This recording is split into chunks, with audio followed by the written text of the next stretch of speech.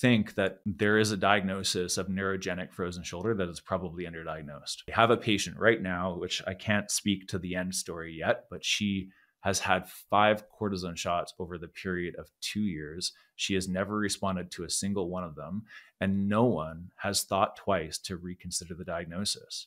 Well, she has overtly obvious reproduction of her chief complaint symptoms with neurodynamic testing.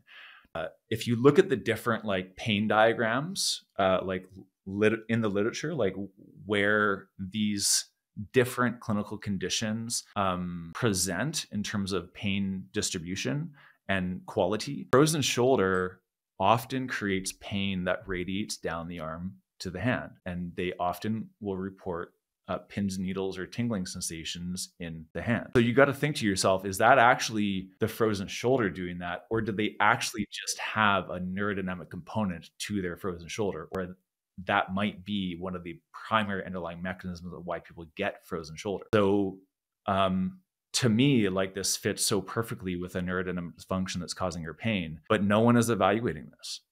Like no one's even doing an exam. They just say she has really painful limitation of range of motion. What were the other findings?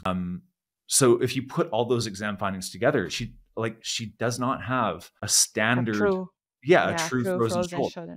So basically my suggestion would be that that's probably the patient with a primary neurodynamic component to the frozen shoulder. I'll just say that there seems to be a percentage of patients who have a neurodynamic component to their frozen shoulder that if you don't address it, it's going to be really hard to resolve that condition.